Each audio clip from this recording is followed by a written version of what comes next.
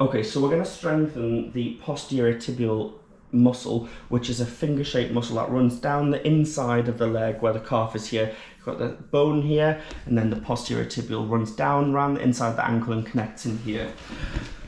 The posterior tibial muscle, when it tenses, inverts the foot like this. So if you've got lots of pronation, or you're having knee problems or ankle problems, if there's this lack of control of your pronation, we need to start strengthening this muscle. We can do that with heel raises, which I'll show you later, but foot inversion exercises.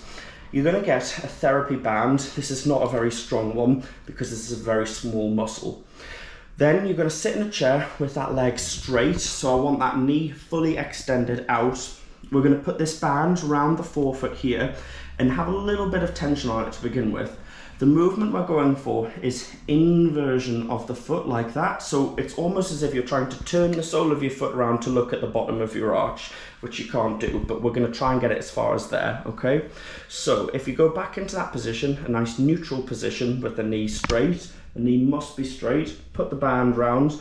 This side is going to be on a chair leg, okay, and a nice straight line down here. Okay, now pull that foot in, really hard, tense, tense, tense, and then on the way back, slowly release it, very slowly, yeah. And then go in again, really slow, and then out. In the beginning, while it's just getting that control, just relax, pull in, okay, and then relax. There we go, that's perfect. You'll get better with this over time. You can't expect to be great at it on day one. Perfect.